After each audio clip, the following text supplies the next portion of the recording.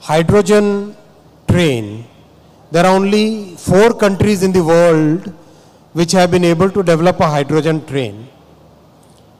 And most of the countries have developed trains with the capacity of about 500, 600 horsepower. We in India decided to take that as a challenge, and we have developed successfully, using our own engineers, using our own talent, a hydrogen train which is 1,200 horsepower.